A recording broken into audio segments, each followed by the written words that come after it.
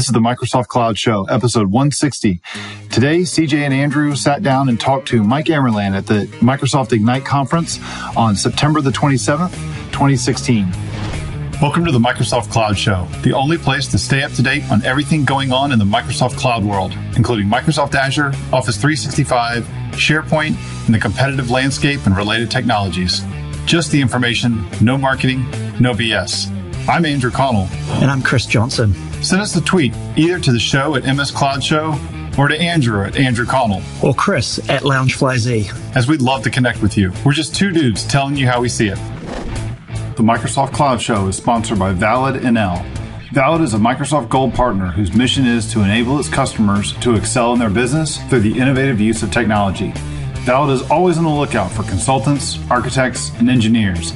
Do you know Azure, Business Intelligence and Analytics, .NET, Office 365, or SharePoint? Look them up on valid.nl. Good day, CJ. Yo, how you doing? Yo. Yo. I'm doing pretty good, man. Yourself? Pretty good, actually. We're recording this after Ignite, this intro piece to the interview, and I've had a nice long weekend of sleeping in and recovering from Ignite, so I'm feeling a whole lot better. I'm probably a lot less croaky than the shows we recorded last week. I was just about to say, you sound fresher. I'm sure I sound fresher. I damn sure feel a lot fresher than I was from all the Ignite stuff that was going on. And even I know we recorded the intro for the last episode with Jeff Teeper. We did that once we both were respectively at our different homes, but it took me about 2 days to get my energy level back from the conference. I was completely destroyed. And, I think that first night, I got into bed and my eyelids were closed before my head hit the pillow. So, yeah, I think I according to my Kindle, I read one paragraph before it slapped me in the face. And then same thing. I just turned out. I absolutely passed out and almost did the same thing the next morning around 9:30. I sat on the couch for a minute and was just like, I didn't even lie down. I got the sleepy couch just on me. But I'm listening to an audiobook right now called Extreme Ownership. It's by these two ex-SEALs who run business consulting now, and it's an absolutely brilliant book. I'm loving it, and I can't get enough of it. But this morning I got in the car and started listening to it, and I was like, where are we? And I had to rewind like 7.5 minutes to get back to the last part I remember before I fell asleep from the night before. so yeah, that's pretty funny. Oh, there you go. Hey, when we were at Ignite last week, I know that there was a lot of stuff that came out, a bunch of sessions that were conducted by Microsoft on the SharePoint framework. And you and I, we've talked a little bit to some community people about SharePoint framework, and you and I have offered a couple thoughts on it. But one of the things that you and I really wanted to do was to sit down with someone from Microsoft, and we want to get their take on this. And so one of the things we did on the second day of the conference, we were able to convince Mike Ammerlaan. I guess it didn't take too much convincing. He was gracious enough to be awesome. Eager, and jump on the show. But we sat down and we talked to him about the SharePoint framework. And I'm curious, before we roll this interview, it was a fairly good sized interview here, so we'll keep this intro short. What did you think about, what were your takeaways from our discussion that we had with him? Really good, actually. Overall, even just besides the Mike Am part, I was actually pretty impressed with the way SharePoint is showing up at Ignite. Some good sessions, some good speakers, all that sort of stuff. So overall, at the conference, I think SharePoint showed up in a pretty decent way. I think they really needed to be honest. I was disappointed, as I know you were, with the dev side of the house as it came out of the May 4th event. They didn't really dive into enough detail, and the community's been clamoring for more information and things like that. So it was definitely high time that they showed up in a big way, and I think they did a pretty reasonable job of that. So that was really great to see. The other thing is Mike Am has joined the technical marketing team now. He came back from other roles in Microsoft, longtime SharePoint guy. Now he's back. He really properly understands SharePoint development history. He was deeply embedded with it for many years. I worked with him on a ton of things when we were in the SharePoint engineering team together. This guy knows his stuff. He knows the struggles SharePoint developers are going through with full trust code and cloud migration work and all these kinds of things. And so I think having a powerhouse like that back on the SharePoint team is going to really pay dividends. So he's stepping into something that's already been decided, right? So they're off on this journey for this new SharePoint framework and things like that. So in many ways, he's stepping into a story that's already been started. But in terms of helping people understand it and helping SharePoint developers understand it, I don't think there could be anybody better than Mike to do that. I'd agree. I mean, I echo everything you just said. Instead of repeating everything, I think that, the thing that really got me from our discussion with Mike, as our listeners, as you'll hear this in just a minute, is that I don't think that there's any kind of grand assumptions that are being made in terms of that this is a brand new thing and that people really need to you want to give it a shot, but I don't think Microsoft is expecting everyone just to kind of drop everything they're doing and switch right over to this new development model. I also think too, one of the reasons they're doing that is, from at least my takeaway with Mike, is that, they really want to get some feedback from running this in production, from getting people's reaction to running it in production and going to the next step. We've heard them talk about things like, and from community people say that they've seen them work done around, like, say, full page application running with this new SharePoint framework. That's not going to be in this first release that they're working on. They're focusing, what is SharePoint known for? Web parts. So let's make sure we have a good new client-side web part framework. Let's get that nice and tight and get some feedback and maybe make adjustments before we move on to the next piece. So I definitely got that feel that they're looking for that kind of feedback and not just trying to plow ahead. I get that they're trying to focus, but to be honest, as a developer, that's all well and good, but unless I can build my app or whatever I'm looking to build using all the components I need, then it's not going to be a really viable choice until I can do that. So my concern is that, focus is great, but it may not be broad enough just yet to be a real thing for people. So I guess time will tell. I want them to move faster than they are. I think it's taking a ton of time. And, even between May and now, I'm sure there's a lot of spit and polish that's gone in, but they've got to move faster than they are if people are going to start adopting it for real world application development. I agree with you on that one. That is a bit of a frustration for me. I got a chance to see it late last year. Got to see, we saw a little bit of what they did in May, and I know, hearing from people that were in those different dev kitchens, what their responses, what their reactions were. And I agree. They do need to move, especially with how fast everyone else is moving in the industry. We saw from Ignite that Microsoft did deliver on their promises from the May the 4th event in terms of the modern list, modern libraries, mobile, all that kind of stuff, and a feature pack for SharePoint 2016. But on the dev side, cards on the table. I've been doing this a long time. I've heard the promises before. I haven't seen them fulfilled. I'm really in the camp now of I got to see it deliver before I decide to say, that's the thing that I want to hook my wagon to, and the new model I want to hook my wagon to right now. So. Yeah, the good news is I like the direction, like the theory of the overall direction is pretty interesting. So I guess we've got to see them follow through. Absolutely. Well, hey, without much further ado, why don't we sit there and roll our interview with Mike? Yeah, let's do it. All right, CJ and I are here again. This is Andrew at the Ignite conference, Ignite 2016 in Atlanta. We're sitting here with Mike Ammerlaan from Microsoft. Mike, how you doing today? Doing good. Good to be here. Good to see you again, man. So, I know some of our listeners are probably familiar with your name. A lot of people may not be.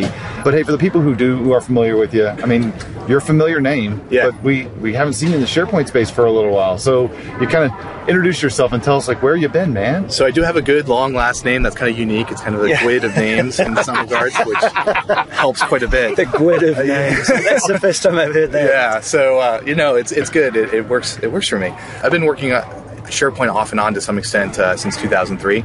So I joined the team in 2003, and at the time I was working on the Windows SharePoint Services team, and we were working on our developer platform and extensibility. So, through 2007, worked on things like features and some of the web part stuff, some of the APIs, a lot of the things that became part of the SharePoint platform. Continued on through 2010 and various other features going on through that.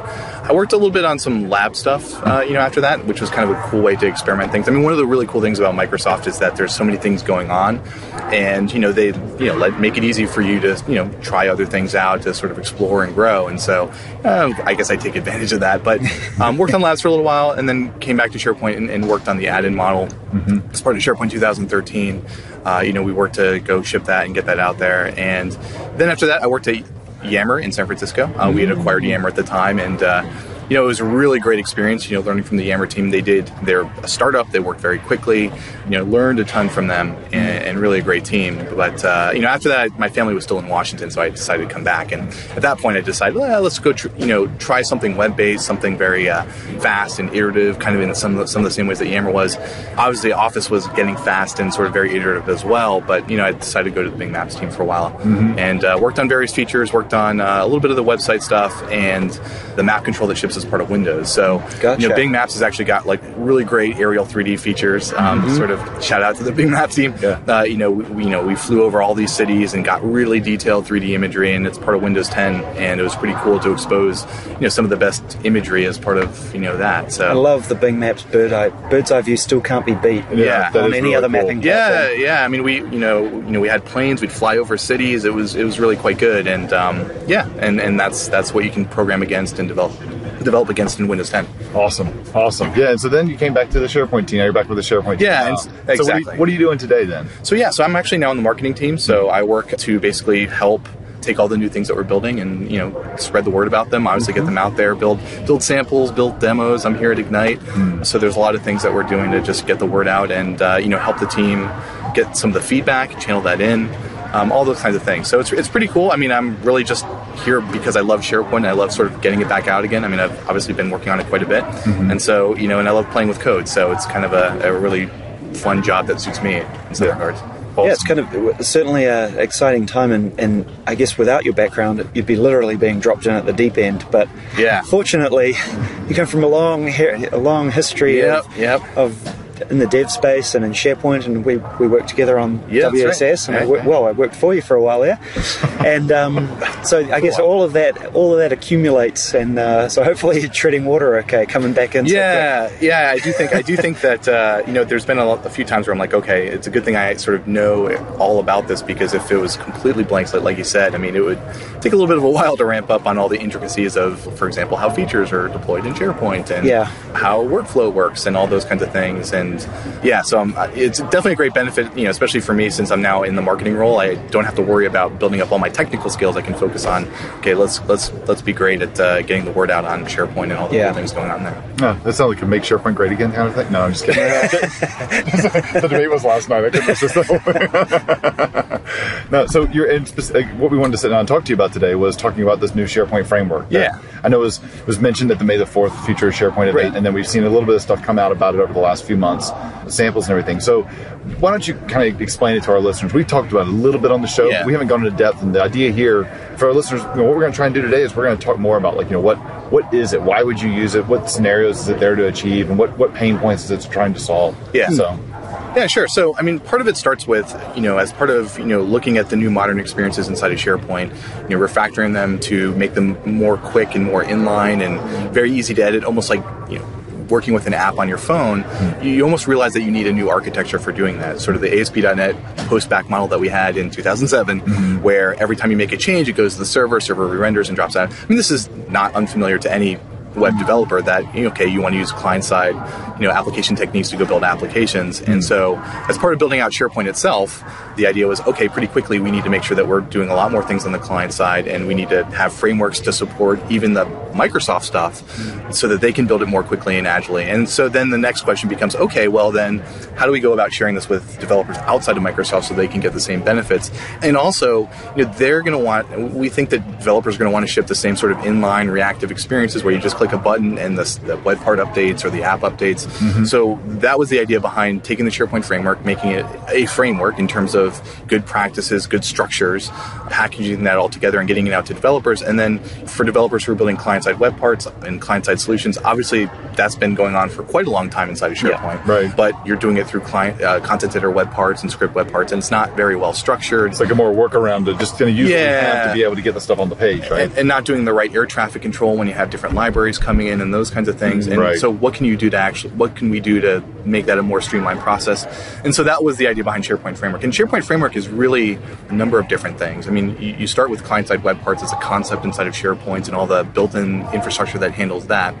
But it's also some build tools that Yeoman and Gulp and those kinds of things to sort of get your project started. And it's also debug tools, so SharePoint Workbench so that you can debug. So it's really got a lot of different facets to it. The things that are built into the product, but also the developer experience that is there as well for folks to get started with. I think when somebody asked me about it a while back, I kind of described it as, in the old days of SharePoint, people were hacking stuff into the client UI and doing all sorts of weird things that, for good reasons, right? But it kind of caused them pain and caused Microsoft pain and upgrade pain and all that sort of stuff. And to me, it feels like SharePoint Framework, in terms of the client-side web parts and the integration and the UI, it's almost like starting to treat certain parts of the UI as an API. Yeah. Oh, yeah. Right? And saying, here's our contract Yes. that we are going to agree to support you stuffing things into our front end. Yeah. And we won't break you, and as opposed to going and poking around and doing weird and wonderful things in the past. Right, absolutely. We definitely want, with the SharePoint framework, to start, with very tightly defined contracts. Okay, here's the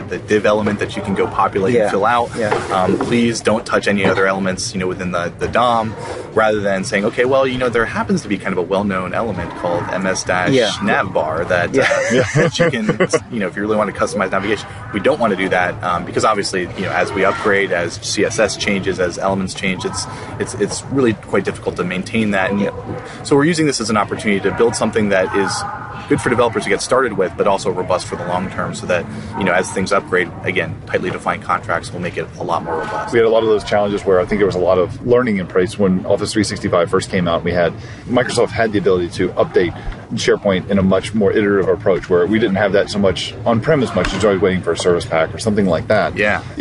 Service pack.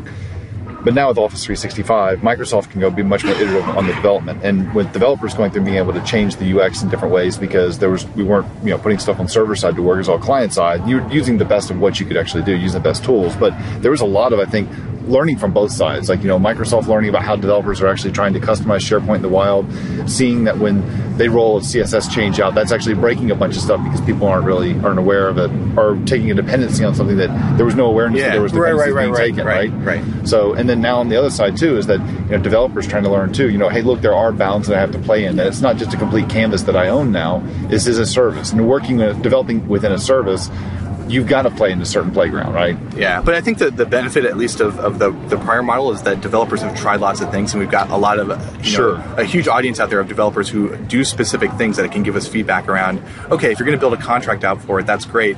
Build this feature or build this feature. Yeah. So in a sense, the paths have already been worn through, and we know where to pave when it comes time to build this contract. I think the other thing I want to say is we also want to make it more manageable too. So previously you could just get you can still get some script inside of a page. But obviously that becomes very hard to manage in terms of where all the places in my SharePoint tendency farm where I've deployed script. Whereas with SharePoint Framework and its deployment model, the tenant administrators need to make the decisions about where to sort of put it in, but at least they have it in one place so they can manage it a little bit more tightly. So it's also not just a contract between Microsoft and the developers, from SharePoint's perspective, but also between the administrators and the developers in terms of being able to manage it as well. It'd be really interesting to see a stat that, if there was a report that was run on Office 365, like how many instances of jQuery.min.js were in people's tenants or document library. It's like, oh my God, there's an idea of how many things are, not only are there dupes that are out there, but it's like, oh my God, we see what people are doing. Yeah. So today, SharePoint Framework, that what is out there today, let's just kind of set the stage. Like where are we? Are we in a developer preview? Are we in a GA? Or where are we with this? So we had a number of developer kitchens where, we asked folks in the community to come in and play with it and give their feedback. And that worked well, but now we're also in developer preview as of, I think, August 17th. Okay. And so now developers can just go to dev.office.com/SharePoint. You'll find some links to go get started.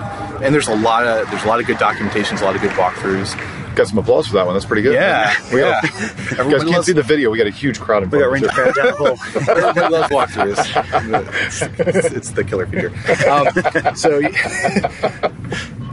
So we have all of these samples, and so you can just go download it and get started. You're just a couple of npm commands away from installing the Yeoman templates. Then you go run Yeoman, and you're off to the races in terms of developing with it. You can do it on a Mac, you can do it on a PC, using whatever tooling you want to use. So you can get started with it, and we're also looking at all the issues on github.com/SharePoint. Mm-hmm. So if you come into an issue or you see something you don't like, obviously we've been getting feedback about people are have a lot of thoughts about how things should be structured, and a lot of opinions on how that should work. And we want to try to factor all that in and try to come up with a SharePoint framework that works for the maximum number of people and sort of adheres to the best practices as best we can. Gotcha. So we're looking at those issues on github.com/SharePoint and working to iterate on the feedback. And since we've launched on August 17th, we've already made 3 updates. Gotcha. So one of the themes I think early on was when you go and create a Yeoman project for use Yeoman to create a project with the SharePoint framework that the size of the folders is quite large. Yeah, the node modules folder, it freaked a lot of people out. It did. And in a couple weeks, we at least fixed it. It's still kind of large, to be honest, but I think we cut it in half in the first release. And that was just, the team is essentially watching GitHub issues and sort of fixing things. And I think it's really, having been around SharePoint for so long, it's definitely like really great just to see the rapidity of them responding to issues and making it the next update. So we've already done 3 releases in the past 5-6 weeks, and I think we're going to keep doing that while we're in developer preview, trying to get all the major kinks out of the way, all the major dissatisfaction issues that we're seeing, and then we'll approach general availability and get it deployed to more tenancies. I guess that's the other thing, is that right now you can only work with it on a developer tenancy. Developer tenancies are free. You can get them on dev.office.com, but we still want to move to the next phase where you can actually try it out on your Office 365 team sites and those kinds of things in preview, and then we'll move to general availability. You said something there I think is kind of interesting with this whole approach. I mean, you guys are taking a very different approach from a traditional SharePoint site development model, where everything is all done using the open source tools that a lot of the web community has been using Node for a lot of the tooling. That's NPM, Node Package Manager, well, it officially doesn't have a name. So I heard Isaac from Node say one time, he's like, everyone thinks it means that, but that's not what it means. What does it mean? It doesn't have a name. It's like GNU or something? Yeah. It's like, I was like, I found it. Anyway, it's a tangent. But like that, using Yeoman and these other different tools here. So a lot of these tools, a lot of people that I've seen are jumping in and playing with the SharePoint framework are people that are traditional SharePoint developers. Like the 3 of us are sitting around the table here. Yeah. And that world may not be as familiar to them. So when I saw some people are going, oh yeah, the node modules folder is absolutely huge. And it's like, well, you look at it and it's like going, okay, maybe it was a little bit big. And then the first rev that you guys went through, you definitely cut it down to significantly smaller than that. But you look at people saying, oh yeah, it's still big. And I'm like, well, all I'm doing right now is node projects. Let me go take a look at a couple of my node modules folders and looking at it going, I can't say no, they're about the same size. I mean, it's it's not, I don't think what you guys are doing, I mean, I appreciate the response that you guys had to it too, but I think that a lot of it too is, and I know this was one of the big threads that I got into. We had one, and I was like, I think you guys, the people are looking at going, let's take SharePoint Framework and let's kind of set it aside and not talk about SharePoint at all here, but that's a node project. That's just a characteristic of what it is. Right? Go look at your packages folder for a NuGet and stuff. I mean, you're going to have something similar. I can't say I've ever looked at a node modules folder before until that thread. That was me too. I was like, how big is mine? I'm like going, wow, actually this project I'm on right now is about the NG Office UI Fabric node modules one. A clean download of that was 170 megs or something. Yeah. I mean, one of the cool things here at Ignite is we're working on our demos for our sessions and sharing them back and forth. And the cool thing about it is that, hey, because Node has all of its dependencies in it, you can just zip up a folder and send it to someone else, and they unzip it, and it just works. Yep. Granted, the folder's a little big. You want to use OneDrive for that rather than send an email. But it's actually pretty darn handy that you can just go do that and it just works. Yeah. And that's one of the benefits of how Node works. And that's also one of the benefits to the SharePoint framework, because you guys now have this thing called the SharePoint Workbench, or it's called the SharePoint Workbench. SharePoint Workbench. Okay, so you get the SharePoint Workbench, which allows me to build these like a component outside of the environment. Yeah, outside the environment, completely disconnected. And I can actually test this local and see how it works. Yeah, absolutely. And our demos and our samples actually sort of guide you down the path of here's how you mock out the data, and then here's how you actually call the SharePoint list data. So it's actually a good thing too, because you're also just mocking out the data. It's good testing practice. Exactly. Yeah, exactly. It's the way you want to do that. So back to the Node thing for a sec. So if we've got diehard .NET developers listening, and they're going, what are you doing to me? Like, why am I having to go learn all this stuff? What's the message for them? And are you going to spread some .NET love eventually, or are they going to have to go learn Node? To build that .NET Node eventually, or .NET love eventually, or Visual Studio tooling to address that audience. That's what they're really looking for. Right? Yeah. So I have a little bit of a confession that before I sort of came onto the team, I had been doing a lot. I love developing in C# and building my own side projects, that kind of thing. And when I did JavaScript coding, I'd actually just go use Script which is like a project from like 4 or 5 years ago. I love that thing. But I loved it. Yeah, I love it. But, I was sort of also in the same camp of like a C# developer. And so, I've been doing some playing with JavaScript frameworks and all that kind of fun stuff. But, really, it was kind of my first time too, just coming under the SharePoint framework and playing with it.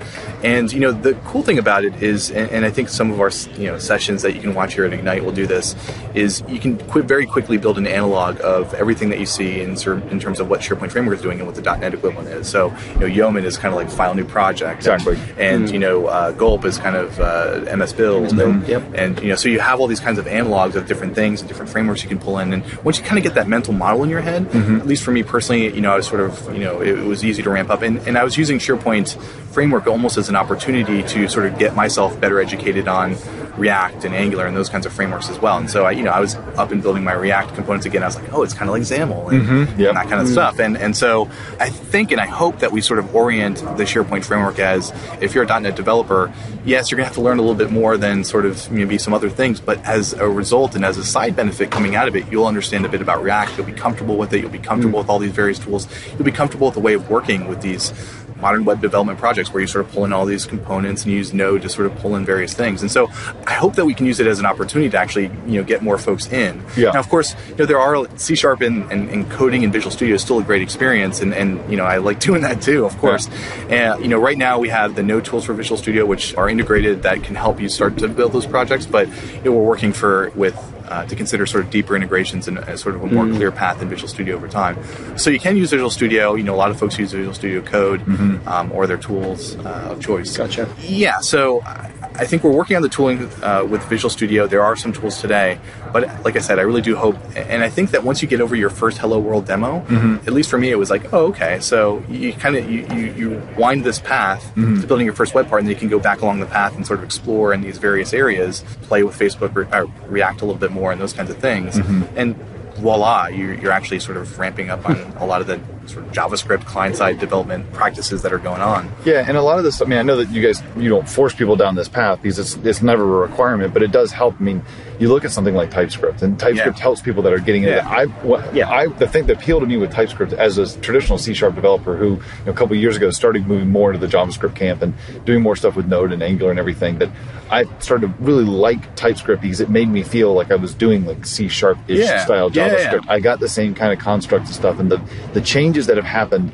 with TypeScript over the last 2 years, specifically, once Microsoft and Google got together based on the Angular project, and they really started to collaborate on it, the language has just gone fast forward. Now I can't do normal or plain old JavaScript these days. It's all I do is TypeScript just because I liked it. I like the extra the feeling you get from a strongly typed language and stuff. Like, I think, at least for me, the perception I get is not that it's a language barrier to jump into it, but most people's complaints about it are the tooling side, like a different build pipe and a different set of tools to do CI and CD with potentially and stuff like that. So, I don't think it's the TypeScript jump that people are going to struggle with. I think it's more like, I like my Visual Studio, I like my build, my MS build, I like my file new project and stuff like that. And I was kind of expecting that somebody in the community would have already done a VS project that has some sort of custom build task that webpacks and stuffs it in the right sort of package. So I guess we might see somebody do that in the future. We heard people start saying things about, like, where's my WSP builder, stuff like that. Right. Right.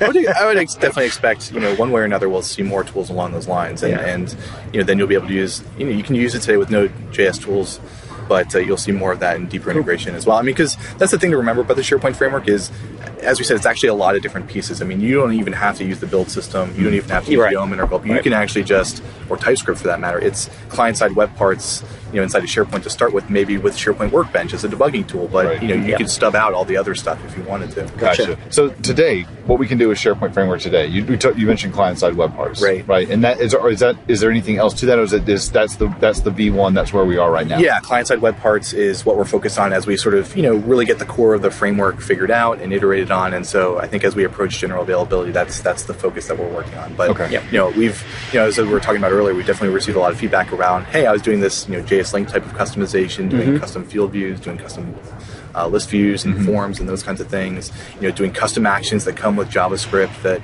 can really do some powerful things. And so we get that feedback all the time. And so that's definitely something we're looking towards, and again, trying to strike the exact right balance of, okay, having clear contracts. That would probably be a little bit limiting, but I actually think that I think there's definitely a way forward where we can sort of say, okay, here's the 5 divs you get to go play with. Gotcha. That's just an idea. That's just an idea. I don't know what it'll look like. Sure, yeah, and I'm not trying to get features on where you're going and I can commit with that stuff, but just trying to get a feel to make sure where are we today, and what can we kind of look at?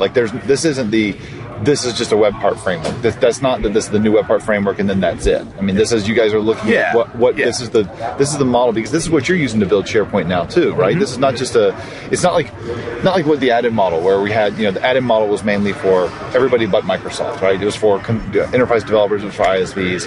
Where SharePoint framework is, you're building it, your customers are SharePoint engineering and third party. Yeah. Right. So that you're taking big dependencies on what you guys are doing. And that's a theme we've wrestled with as we sort of go with SharePoint Framework and developer previews. We are using it internally, so some of the things around the complexity and the size of it stem from well, this is how we're using it internally, and we have these kinds of requirements.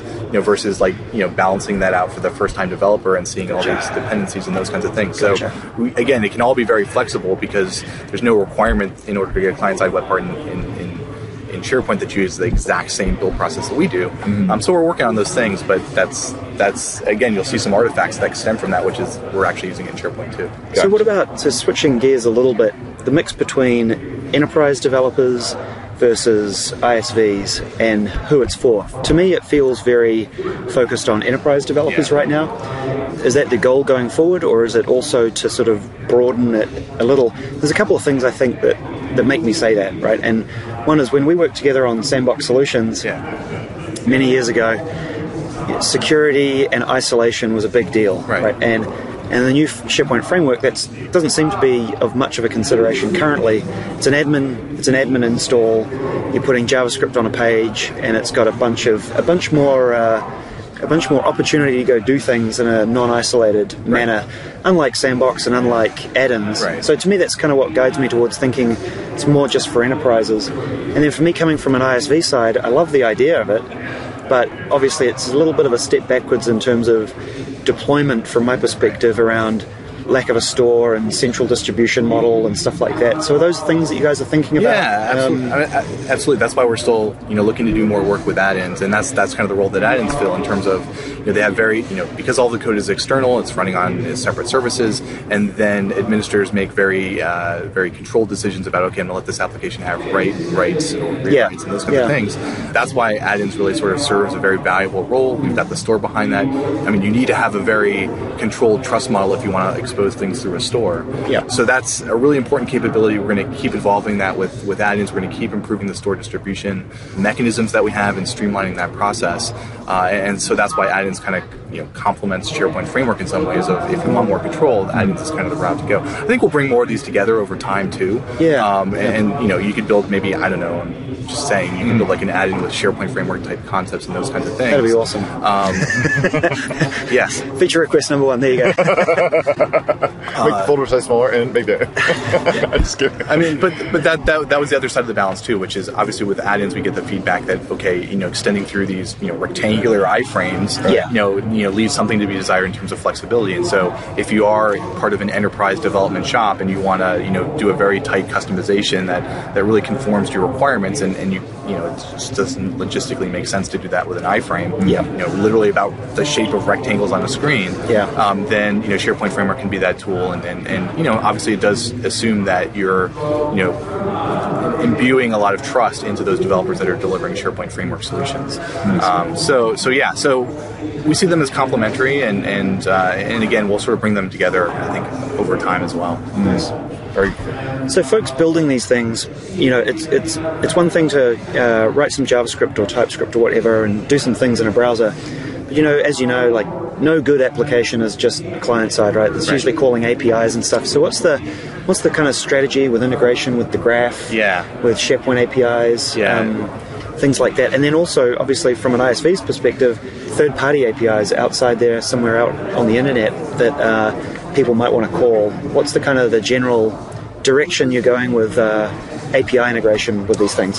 So right now what the SharePoint Framework has is a wrapper for our REST-based APIs that are exposed inside of SharePoint. So there's some key objects that you can use to just get list data and site data, and also the context that comes down with the page and those kinds of things. Obviously, one of the key themes is graph and making sure that we continue to expand it. There's still some things that we're working towards to make the integration of the various security with that a lot smoother. Exactly. A lot smoother. So that's still something we're working towards.